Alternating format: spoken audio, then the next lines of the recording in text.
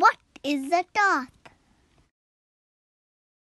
Zakat is the third pillar of Islam and it is an act of worship.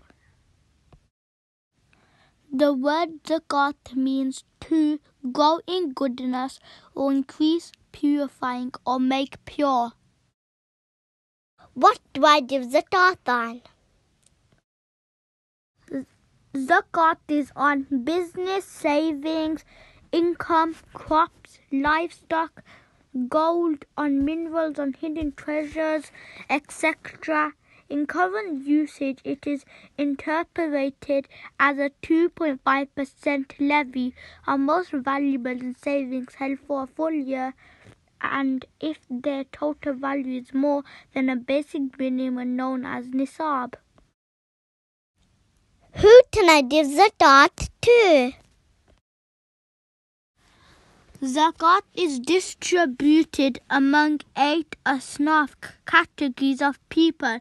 Fakir, one who has neither material possessions nor means of livelihood. Miskeen, one with insufficient means of livelihood to meet basic needs. Amil, one who is appointed to collect zakat. Mulaf, one who converts to Islam. Riqab, one who wants to free himself from slavery. Garmeen, one who is in debt. Fi sabilillah, one who fights for the cause of Allah. Ibn Sabil, one who is stranded in journey. What is the difference between Sadaqah and Zakat? Zakat is given on specific things. Sadaqah is given on any form. Zakat has conditions like nisab, whereas Sadaqah has no condition. Zakat is given to certain categories of people, whereas Sadaqah can be given to them and others. Whoever dies and owes Zakat, it must be taken from their estate. As for Sadaqah, there is no such need. If you don't pay Zakat, you will be punished. If you don't pay Sadaqah, you won't be punished, because Zakat is a pillar of Islam and Sadaqah is a sunnah. Is Zakat mentioned in the Quran? And speak good to people and establish prayer and give Zakat. Surah Baqarah verse 83.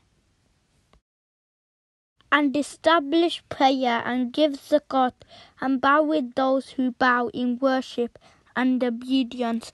Surah Baqarah verse 43. And keep up the prayer and give the zakat, pay the poor dues, and whatever good you forward for yourselves, you will find it in the providence of Allah. Surely Allah is the ever beholding of whatever you do. Surah Baqarah verse 110. What are the benefits of giving Zakat? Zakat purifies the soul and increases wealth. You become a better Muslim, a better person, and closer to Allah subhanahu wa ta'ala. Not only you are rewarded by Allah, but your sins are wiped away. Helps to build a balanced society, leads to circulation of money, purifies your personal possessions and trade, promotes the message of sacrifice.